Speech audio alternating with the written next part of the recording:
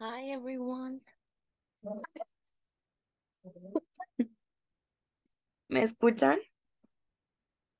Yes, se la escucha. Yeah. Okay, Yes. perfect. Thank you. How are Hello. you? ¿Cómo están el día de hoy? Yo más o menos, teacher. Hasta me pude conectar. Really, what happened? Yes. ¿Qué pasó? ¿Por qué no se había conectado? Ay, Que tuve un pequeño problema la semana pasada, no me pude estar conectando y esta semana he tenido bien mala niña. Acabo de venir del seguro con ella también. okay, okay. Sí. I'm so sorry that your girl is sick. I hope she gets some better. Espero que ella se mejore prontito. Gracias, primero Dios. Sí, ojalá, primero Dios. Sí. Okay, but it's good to see you again. Qué bueno verla otra vez, al menos por aquí ya retomando las clases. Y, Yes, ya con todo otra vez y ya darle con toda la plataforma también porque voy atrasadita, pero ya me voy a poner al día otra vez. ajá, excellent. That's Yes. the spirit. Qué bueno que al menos ya está viendo cómo ponerse al día. No se les olvide que esta semana tenemos la sección 4. Llegar hasta la sección 4 que tiene que estar hecha más tardar el viernes a la medianoche. Y eso solamente de la plataforma, no se les olvide verlo, que no se atrasen mucho y pues algunas cosas pasan siempre y es normal que no siempre podamos ir como con todo, pero hay que tratar de no atrasarse, ¿ok? So, how was your day? ¿Cómo estuvo su día?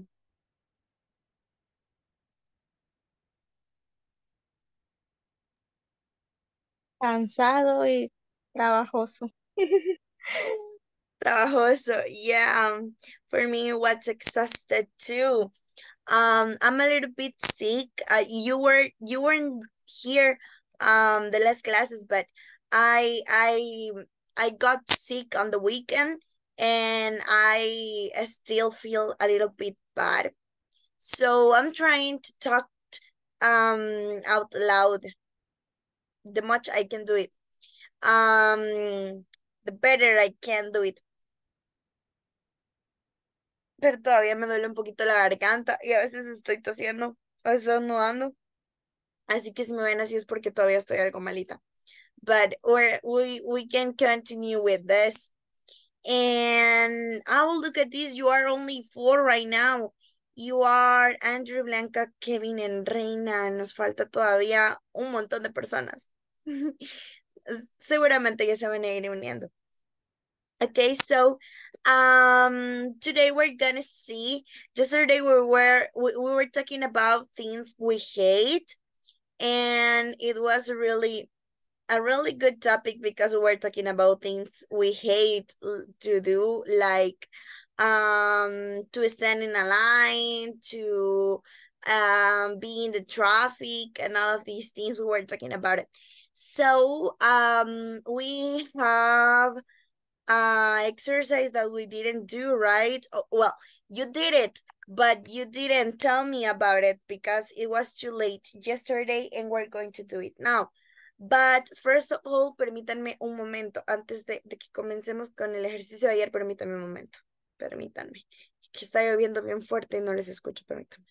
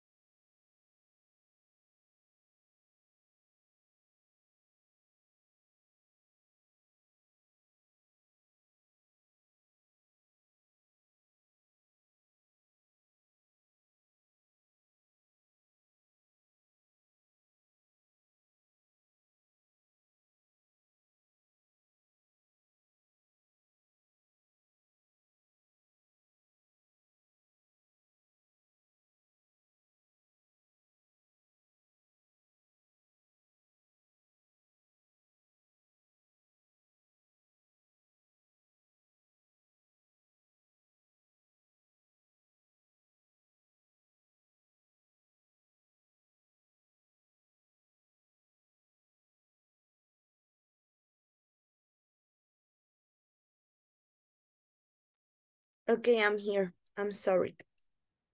Quiero saber si me escuchan y me ven bien. Yes, teacher. Okay. Ya les escucho mejor a ustedes también. Okay, perfect. Thank you. Okay, so we're going to talk about the yesterday's exercise that was things you hate to do. Okay, and I remember we were talking about things we hate to do. So who wants to tell me your top three about things you hate to do? ¿Quién me quiere contar de su top three de 3 cosas que odian hacer?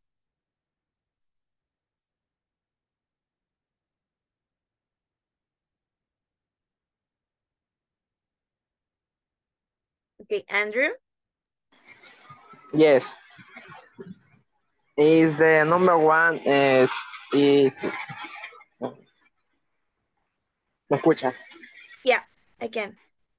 Es que se vino un agua así fuerte, pero and the number one is they up in the morning, and the number two is the little boys, and the number three of the anuncios. Anis. Anuncios. Okay, that is your top three. I understand sometimes I hate when I'm watching television or any platform about like the streamings and I need to see these announcers and it's so bad. But definitely I'm agree with the first one, like to get up early is one um of the things that I really, really hate. I really, really hate. Ay, dice Andrew que no me escucha. Los demás sí me escuchan. Ay, que aquí también está lloviendo bien fuerte. No sé si me escuchan. Yo Sí, sí la escucho, Miss. Se sí. escucha. Ok, ok, Yes. perfecto. Por las lluvias de acá, dice. Ok, no sé si entiendo. A mí.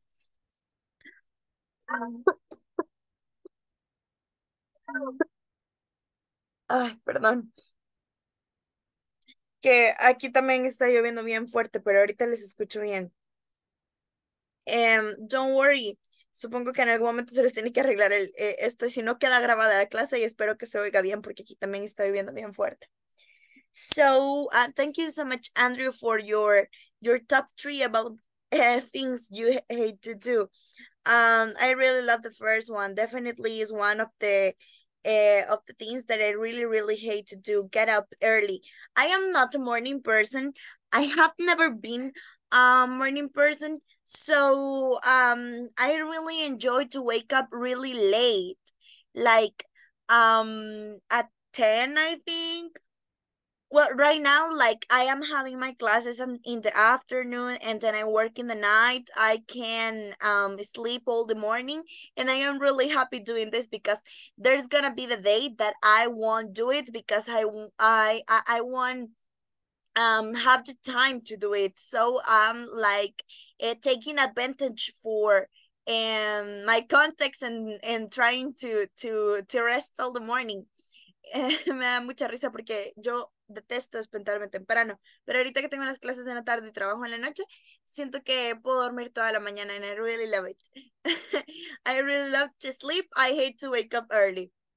Okay, thank you so much, Andrew. Is there another volunteer to help me to tell me the top three about things you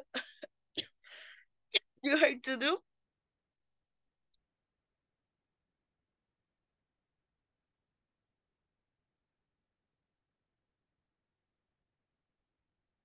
¿Algún otro voluntario que me quiera contar de las cosas que odian hacer? Sería de lo que no nos gusta hacer en nuestro día a día. Yeah, things you hate to do in general. We did, es que usted no estuvo ayer en la clase. Hicimos un ejercicio de cosas que odiamos hacer, como top 3 de 3 cosas que odio hacer. For example, my examples. I Ajá. really hate to stand in lines. When I need to wait a lot for a thing, like for example in the banks, I really hate it. ¿Ok? Yo odio tener que esperar en las líneas y todavía más si es en el banco. Por eso no me gustan las ferias tampoco. I really hate to wake up early. I really, really hate to wake up early. It's not one of my favorite things. I think I wake up so mad when I wake up early, como que me despierto de mal humor. I need to sleep in the morning. I think I need to sleep in the morning. And I really hate to I hate to clean the house. I don't like to clean the house. It's like a boring task. And even if I am like with my sisters and my mom, they don't like to hear the same music as me, so I can hear like the music out loud, como que no puedo escuchar la música muy fuerte y me estresa porque no puedo limpiar sin música. So I don't like it. I don't like to clean the house. Okay, so is there someone of you who wants to tell me your top 3 of things you hate to do? Cosas que ustedes odian hacer.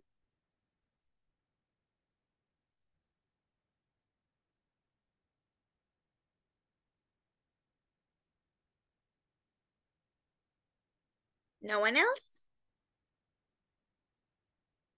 OMG, nadie más, solo Andrew. ¿Los demás no hicieron el ejercicio? Yo. ¿Blanca? Yes. Ah, ok, go. Hey, look at this, Blanca va a participar, ella no estuvo ayer. Que les dé pena. Okay, go, Blanca. Bye. 1, get up early to work. 2, no banks about to fall asleep quickly. 3, the hands tap airport when it listen to music. Could you repeat it, the last one? ¿Me podría repetir la última? They are tap airport when listen to music. Cuando salen anuncios, cuando estamos escuchando música. Ajá, I understand. Es que la primera vez se me cortó, como que se me trabó el audio. Sí, Okay, como que la señal está fallando. yeah, a little bit. Okay, Yes. thank you so much, Blanca. I hate all of that things too.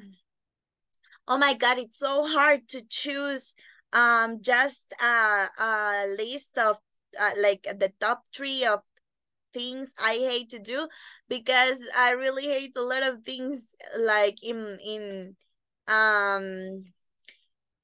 my routine, like I don't know, like to take the public transportation, and don't misunderstand me. I love the public transportation because I think it's like all right to have a public transportation, but in El Salvador, the units like and the buses and all of these things, las coasters, they are in a really bad in a really bad mood, like a veces parece que se le va a caer o va en la coaster y ya se le va a caer de un asiento. It's like or when you need to get into a coaster or a bus and it's full of people and you feel like a sardinas in them. I don't like it. It's one of the things that I really, really hate to do. Y yo cuando sé que voy a andar, o sea, evito el tráfico todo el tiempo, pero sobre todo cuando sé que voy a andar en bus, que es la mayoría del tiempo, cuando sé que voy a andar en bus, digo como, mejor me voy a ir temprano o me voy a regresar tarde, pero el punto es no chocar específicamente con el tráfico, porque yo me muero. And sometimes I am using high heels, a veces porque me gustan mucho los tacones, entonces uso bastante tacones. Y llevo los grandes tacones y colgada en la costa. Horrible. So, dice Andrew, I love the coasters with a good dirty reggaeton. Yeah, and it's the only thing that I love about the coasters. Y es la única cosa que me gusta de los coasters, el reggaetón, el perreo a todo volumen. Aunque a veces ya me ha pasado que en vez de reggaetón Sí, llevan unas se está cortando rancheras. la señal. Really? Can you hear me? También me No se parece que escucha. tengo la conexión inestable. ¿Me escuchan? Y se corta la señal. Ok. Sí, entiendo, es por lo mismo de que, em, ay, de que está lloviendo bien fuerte, pero vamos a tratar de seguir con esto como podamos, ¿sí? ¿Qué les iba a decir? Ah, that we are going to have like a little conversation. I think we didn't have a conversation yesterday. I don't remember, but I think I missed the conversation. And for today, we have this topic that is to continue with the simple past and with the sentences that we are doing and to practice the things we hate too. So I'm going to show you my screen and you can tell me when you can see it y me avisan cuando la puedan ver. Y miren que está un poquito lento porque, bueno, no sé por qué la verdad. El internet es porque está lloviendo.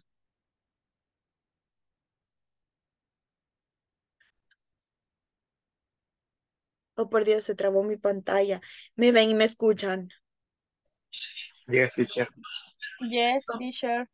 ok, denme un momento porque está todo en negro, no veo. Ok, ok.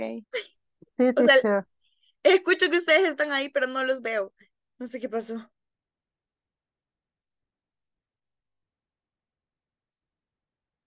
Ok, Teacher, se le activó la cámara trasera. Se cámara cambió de trasera. cámara. Sí. No, la cámara frontal está aquí. Bueno, a mí la cámara frontal me sale. Mi computadora no tiene cámara trasera. No tiene cámara trasera. No, es que se me trabó la pantalla. Estoy como en negro. Bueno, en blanco, porque no está negra, sino que en blanco. Nosotras sí la vemos a usted. Sí me ven bien. Sí, Sí, yo la veo. los escucho, pero no los veo. Se me trabó. Y yo aquí como, ¿qué hago? Espero que se destrabe. Ingeniera en sistemas no soy. Esto no- Teacher, Ajá. ya probó pegarle, déjese, ¿Pegar qué? pegarle a la computadora. Eso Ay, no pobre. siempre, eso no siempre Reiníciala, resuelve los problemas. reiníciala, Lo aquí la siento. esperamos. No hay problema. No, no, no, ok. No, no, pero tiene que funcionar. Le voy a dar escape. Y yo, la confiable escape. Mujer, me gustan sus orejitas. Gracias, son para También maquillarme. lindas. Gracias.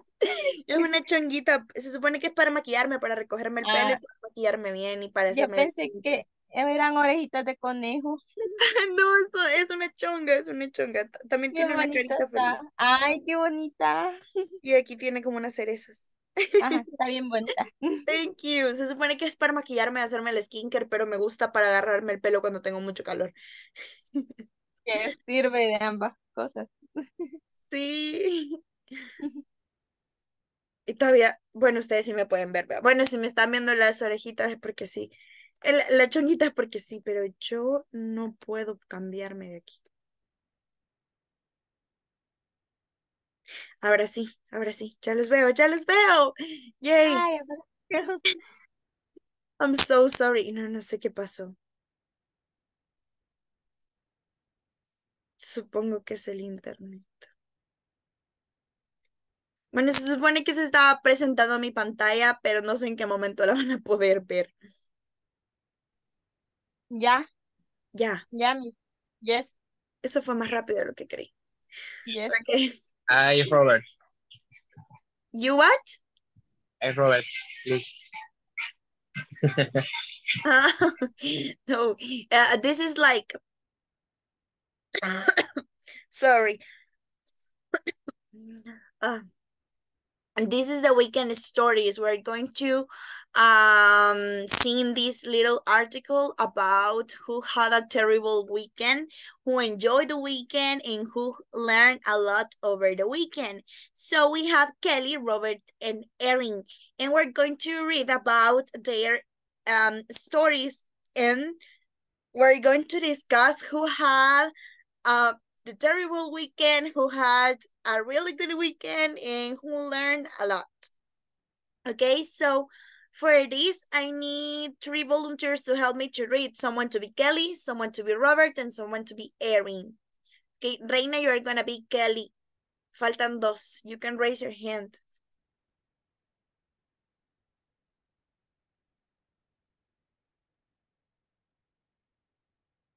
Okay, Cesar, you're gonna be Robert. Me falta alguien más que sea Erin. Okay. Ay, alguien levantó la manita, pero ya no la vi. Aquí está. Stephanie. Stephanie, you're going to be Erin. Okay, we're going to start with Kelly. Go.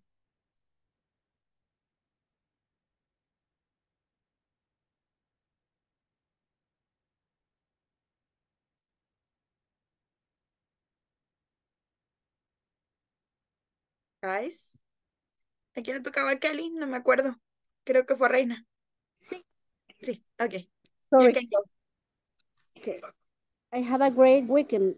I went to my best friend's Helen's wedding. She got a mirror at home. All her friends and family went. She looked fantastic. She wore a beautiful dress after the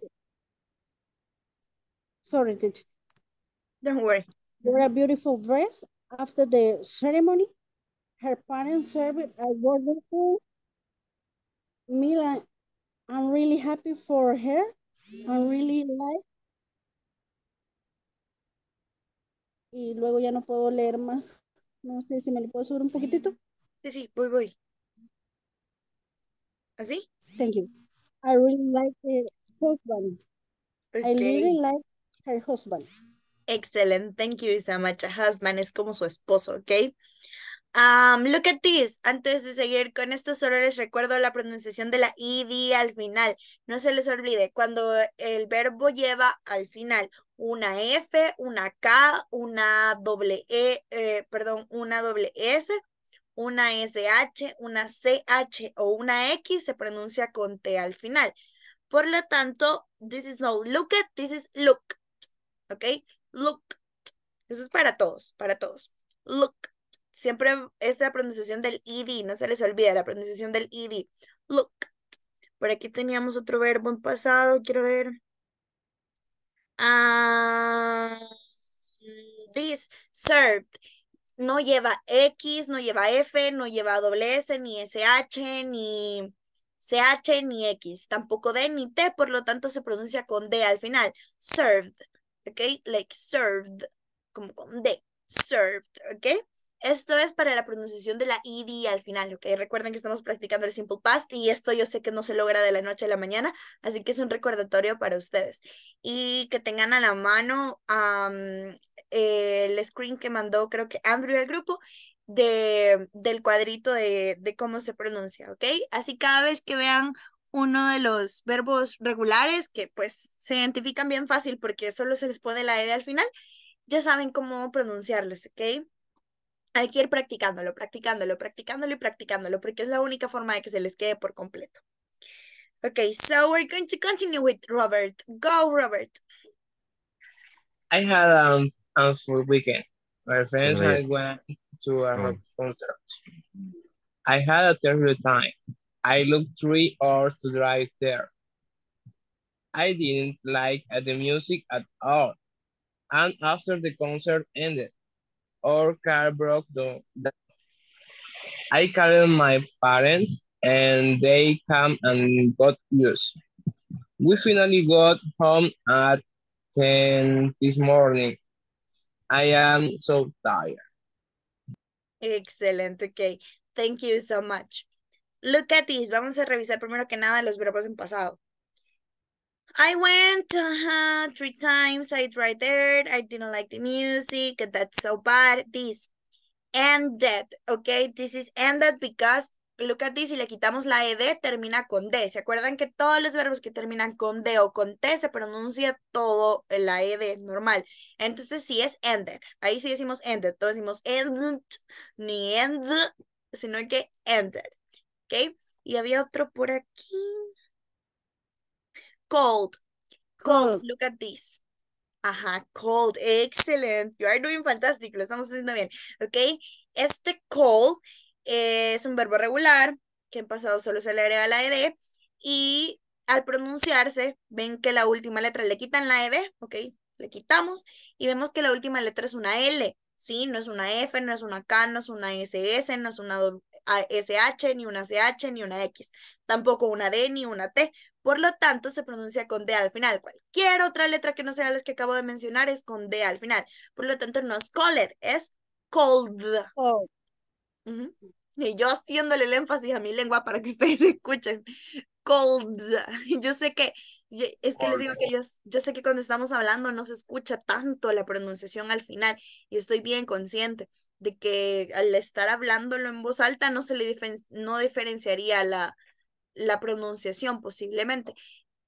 Y el contexto es el que le indica que están hablando en pasado, pero sí es para que usted sepa cuál es la pronunciación correcta de la palabra. And it's cold, como con D al final, cold, como cold de resfriado. Sí, así. Se parece. Ok, cold. Ok, and finally with Erin.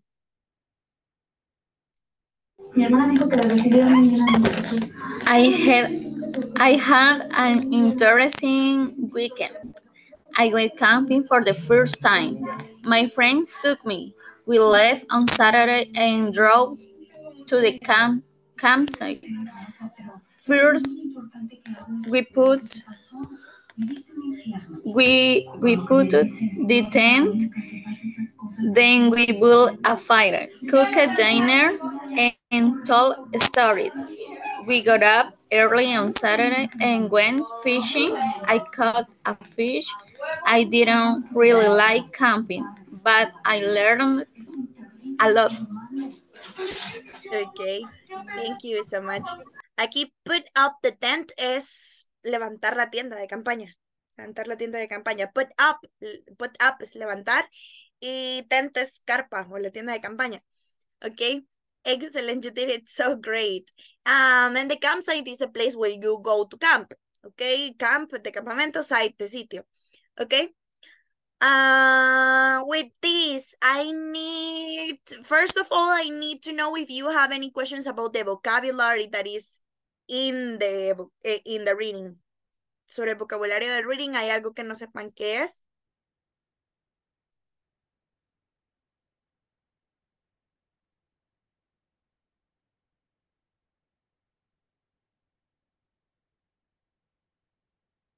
No, ¿todo bien? ¿Se entendió? Perfecto. Todo bien. Todo bien. Ok, perfecto. So, vamos a discutir entonces. Quiero que bajo el análisis de lo que acabamos de leer me cuenten ¿quién cree que tuvo el mejor fin de semana? De los tres. Kelly, Robert, or Erin. Who had Erin. the amazing weekend?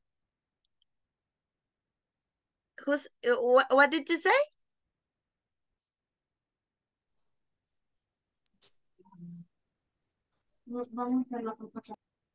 Guys. Kelly. Kelly. Kelly. Okay, you are agreed that is Kelly? Someone else think that is Kelly? Levántenme la manita quienes dicen que es Kelly. Todos levantando la manita. Como del botón, pues. O sea, ajá, hay 5 que dicen que es Kelly. 5 de 11. 5 de 11, ok. Los demás, who say it's not Kelly, who is? Los demás, ¿qué dicen? Si no es Kelly, ¿quién es? Robert, porque lo dije yo. Are you sure that Robert had a really good weekend? Because he was talking about a terrible concert. and Bien, he's... pero lo dije yo. Ah, pues, Okay, no, it's Kelly, of course, it's Kelly. Kelly had a really great weekend and she started with that. She says like, I had a great weekend, and she's talking about her best friend's wedding and talking about the things that she really enjoyed, like the ceremony, like the beautiful dress, and she's so happy for her friend because she's married with a really good man, and she's so happy. So she had a really amazing weekend. Okay, vamos a tachar a Kelly. Ella fue la que tuvo el amazing weekend. Tenemos who had a terrible weekend. ¿Quién entonces tuvo un weekend horrible? Robert. Robert. Robert. Ok, levanten la manita virtual. ¿Quiénes piensan que es Robert?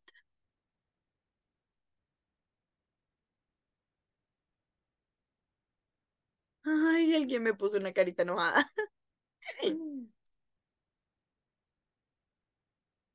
Okay, 5. Yes, it's Robert. Robert had a really bad weekend. You can see that he says, I had an awful, like bad, like terrible, like disgusting, like whatever you want to say it, weekend. He went to a concert and it was terrible. He didn't like the music, and after the concert, his car broke down. So it's a terrible weekend. It sounds a really, really bad weekend. Okay. And at the end, so who learned a lot over the weekend? ¿Quién aprendió mucho en el fin de semana? Erin. Erin. Erin. Yes, esa es la que nos falta, Erin. Okay, yes, Erin learned a lot. She says that she went to camping and she learned a lot of things right there, like built a fire, cooked a dinner, telling stories, and a lot of things. So she really enjoyed the camping, and she learned a lot about camping. So yeah, Erin had the good camping, the good weekend. Okay, that was amazing. You are doing fantastic. Thank you so much. Is there another question? ¿Hay alguna pregunta? No. No.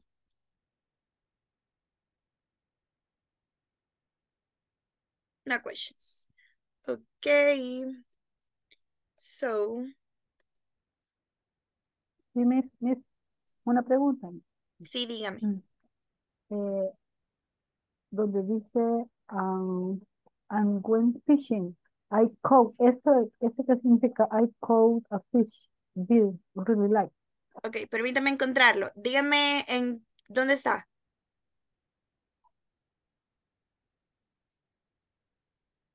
¿En qué parte está? Ok.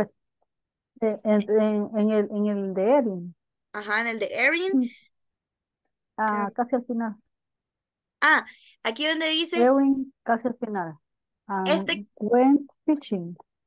Se went fue a fishing. pescar, dice, y esto que, la otra frase. I caught a fish. Eso es lo que quiere saber. Eso fue a pescar. El otro. Ajá, lo I que quiere caught saber a no fish. es went fishing. Sí. Ok. Sí pensé que era go fishing. No, caught es atrapar. Sí, caught No lo es escuché. atrapar. Es atrapar. Ella agarró el pez, lo atrapó. Sí, atrapó el pez. So she went to fishing, fue a pescar y atrapó el pez. Caught es like atrapado, atrapado, sí, atrapado. Sí, vea, atrapado, sí. You can say también trap, can be atrapado, pero este es como de que lo fue y lo agarró el pescado, lo pescó, valga la redundancia, ella lo agarró, lo pescó, that's caught, okay, that's it. Lo pescó. Ajá, sí, lo agarró. I caught a fish. Ajá, okay. Okay. Thank you, miss. my pleasure. ¿Alguien más? I scout.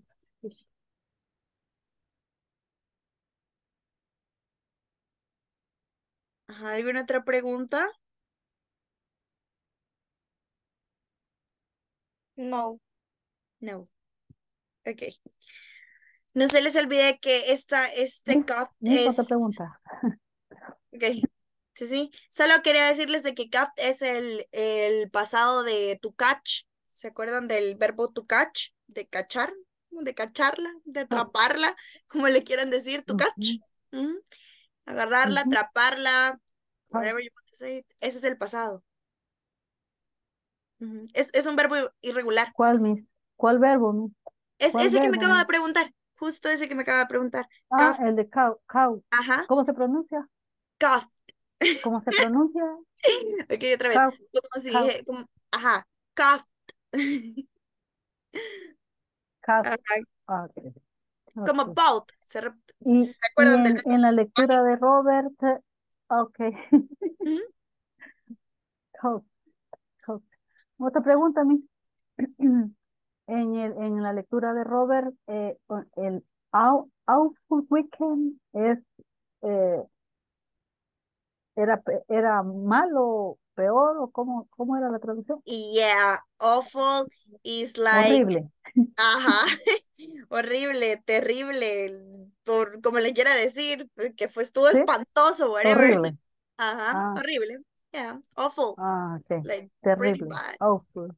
Ujú. Oh, Awful, ajá, ok. awful, como si dijeran Thank you. awful, Awful, awful, ajá, no, sin la O. Oh, awful. así. Ah, ok. Awful, Oh, oh, awful, awful, ajá, awful. awful. Yeah, Mm, exacto, justo así. Don't okay, worry, yo sé que awful hay un montón de weekend. palabras que a Thank you, veces miss. como, qué raro cómo se pronuncia.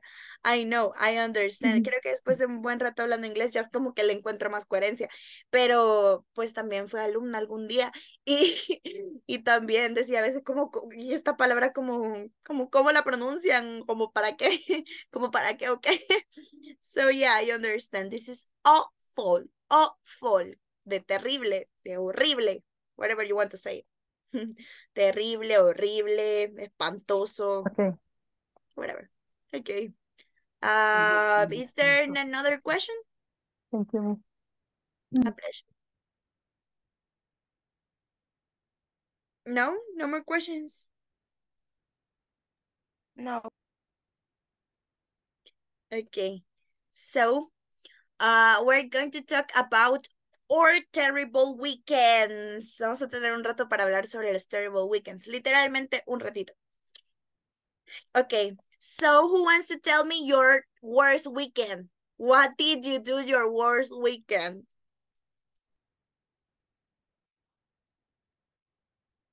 Voy a contar el mío, quizás para que sepan.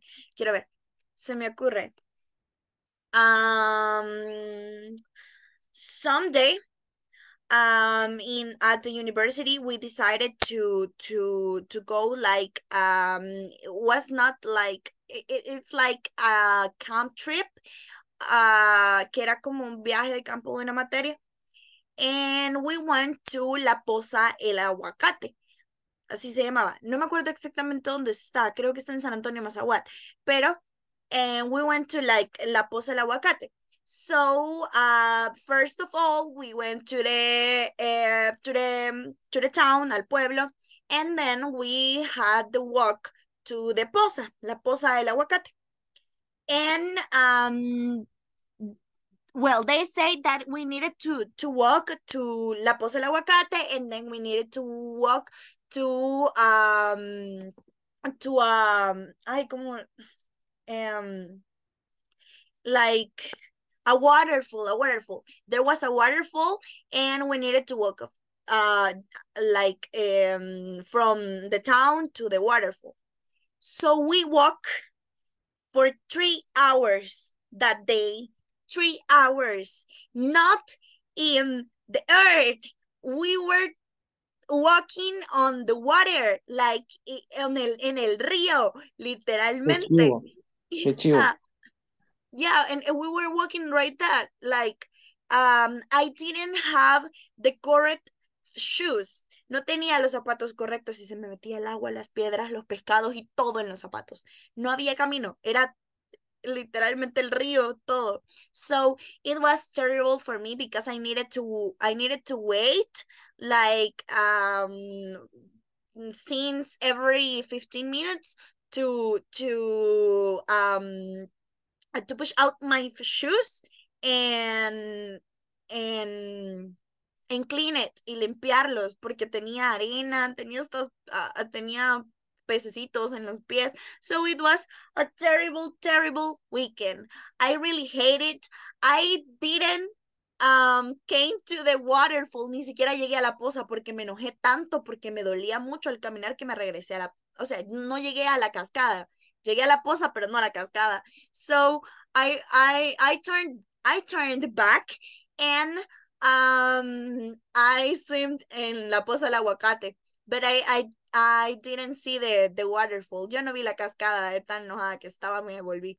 Caminamos como 6 horas ese día, like 6 hours. It was terrible. Y no hubiera sido tan terrible si hubieran dado unos buenos zapatos donde no se me metiera tanto la arena, pero era horrible, horrible. So that was the worst weekend ever. El peor de todos los fines de semana que he tenido.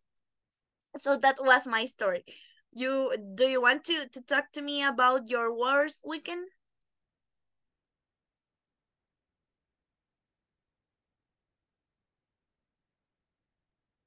Ya, al menos uno de todos quiero que me cuentes uno de esos malos weekends.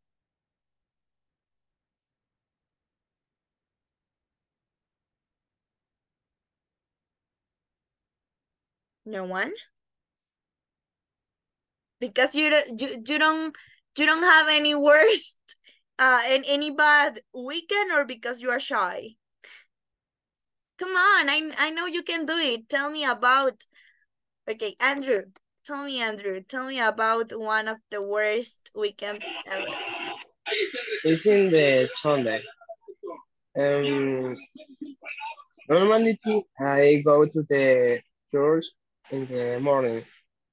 So I wake up to 6 a.m. Okay, I go to in the bus, and the bus is very full. So I walk to the church, and in the street or is mucho tráfico, A lot of traffic. a lot of traffic, and no llegué a tiempo, no llegué a tiempo.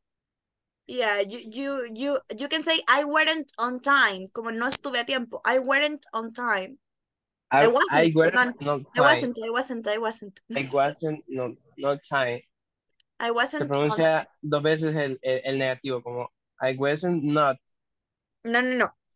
I wasn't on time. On. I wasn't. Oh, okay. I wasn't on time, Ajá. and I don't go. You didn't go. Okay. No. Next to the church, I go to my grandmother, and de lo enojada que estaba, ya no fui. Sorry? De lo enojada que estaba, ya no fui. No le escucho, Andrew. Que de lo enojado que estaba, ya no fui. Ah. Yo sé que Okay. la oración no tiene mucha coherencia, pero trato de usar unas palabras de mi vocabulario, o sea, de las que sí manejo, para no trabarme mucho. No es Okay, don't que esté worry. hablando algo incoherente. A ver. Don't worry. That's why we have an English class, right? No crean, yo también eh, me dio risa que contándoles short, long story, que hoy tuve una exposición de inglés porque tengo una materia que se llama inglés 4, y son 4 inglés los que nos dan. Pero no es inglés para aprender inglés, sino que es inglés técnico. El punto es que me pregunta, bueno, no, estaba exponiendo y le digo perdón en español. Y me dio mucha risa, o sea, también me dio risa haberle dicho perdón en español y luego seguía hablando en inglés. Y yo así como, o sea, le dije perdón porque me trabé en una palabra, pero no razoné en ese momento que le había dicho perdón en español. Y fue como, Raro. Y luego ya proseguí. So don't worry if you have these problems. Just one thing, that is a past story. Como es una past story, la contamos como en pasado. Ok, yo escuché que me la contó como en presente, como si la estuviera viviendo ahorita. So, no digo que esté mal contar las historias en ese tiempo. El punto es que como estamos practicando el pasado y hablamos sobre una oración pasada, algo que sucedió en el pasado, es mejor utilizar los verbos en pasado, como yo, I Se go, le fue la I señal, went. mijo, otra vez. Sorry, ¿se me está trabando? Te está trabando. ¿Y ahorita me escuchan? Se Sí, le traba por rato. me imagino, creo que es el internet. I'm sorry, pero espero que quede grabado bien.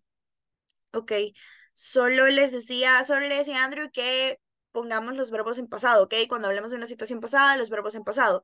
I go, I went. Yo visité, I visited. Right? Yo comí, I ate, y así, porque eso es el pasado. Estamos aprendiendo a usar el pasado. You can do it. I know you can do it, okay? Excellent, you did it so great, okay? Thank you so much. Thank you, Andrew. So, first of all, I need to know if you have questions. ¿Hay alguna pregunta? Me estaban diciendo que no se escuchaba yo sin saber. No sé por qué se me traba, perdón. But is there some questions?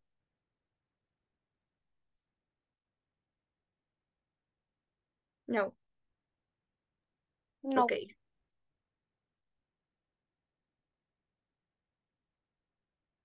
Okay, so we're going to do the speaking activity. Vamos a hacer la actividad del speaking activity. La pregunta de hoy es, what did you do the last Christmas? And I need at least 5 sentences. 5 sentences, o sea, al menos 5 cosas que hizo la Navidad pasada, okay? And I'm going to give you a minute to prepare your answer, okay? Les voy a dar unos minutos para que preparen su respuesta. So, go, guys.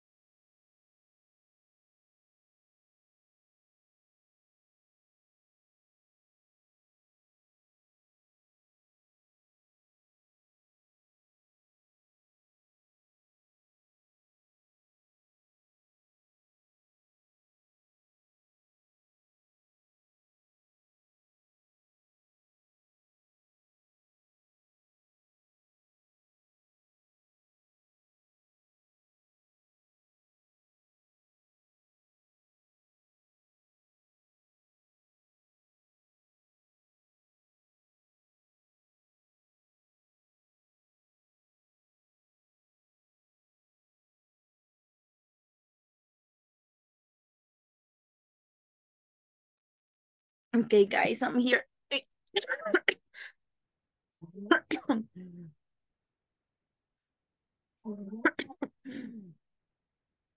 Ay, perdón. Yo estoy aquí. Espero que...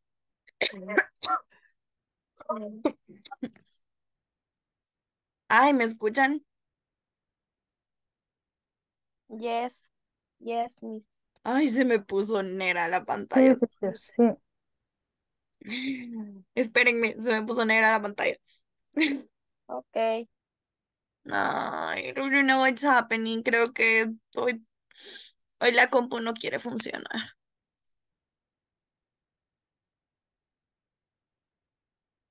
Pero se Ay, escucha bien. ok, perfecto. Mientras me escuche, creo que está bien. First of all, I need to know if you have questions. Preguntas acerca de lo que hemos visto, algo que no haya quedado claro. No, you don't know. No. Okay. If you don't have any Una more pregunta, miss. questions, perdón.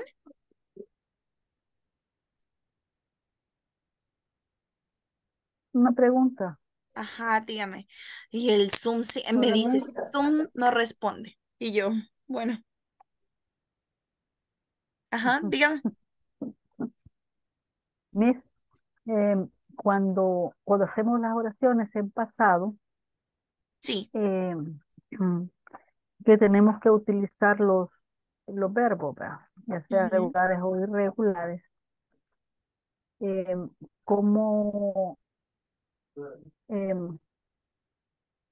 no sé cómo decirle, Ah, a veces se comete lo que dijo hace un ratito, que se dice el verbo como que se está realizando la acción en presente.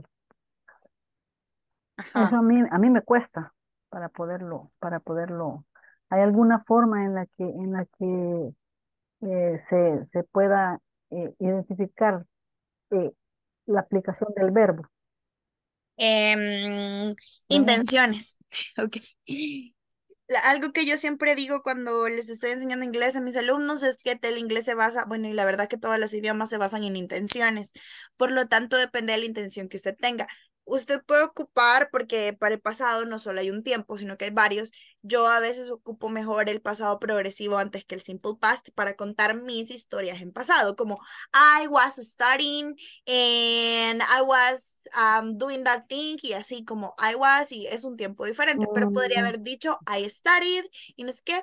Entonces depende de su intención. ujú, Cuando Andrew, creo que fue, nos contó ujú, su historia, él lo hizo como si fuera en presente, como si estuviera pasando ahorita, como I go to, y sería como traducido como yo voy a tal ujú, lugar y me subo a tal cosa y así como si estuviera en presente. Pero eso depende de la intención que usted tenga al hablar, ¿ok? Si su intención es contar algo en pasado simple, utilice el pasado simple o cualquier otro pasado que conozca.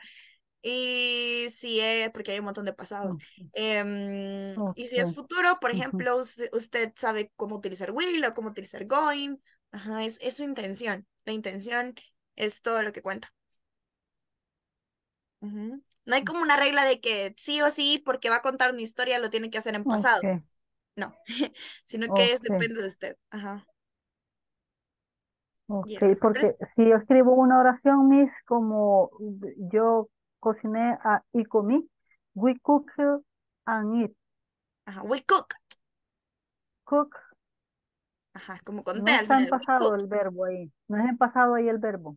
Sí, está en Cooker. pasado. Yo cociné, Ajá. sería así. Ajá. I cook. Ajá. I Cooked cook. Ajá. and And y comer. I ate. Ujú. And ate. Ajá. Ok. We Ate. cooked and ate. Ajá. Ok. Si Ok. vayan a estudiarse Ya los voy a ir verbos, los aprendiendo. verbos. Ujú. Ujú. Escrito. Estudien esos verbos Ok. en pasado Ok. simple. Okay. Está So, bien, another Miss. question? Gracias. A Ajá. pleasure. No. Entonces ahora sí les veo mañana. See you. Bye. Bye, good night. Bye. Bye. Bye. Good night. Bye. Have a really Bye. good night. Bye bye. Good night. Thank you. A pleasure. Todavía sigo en negro.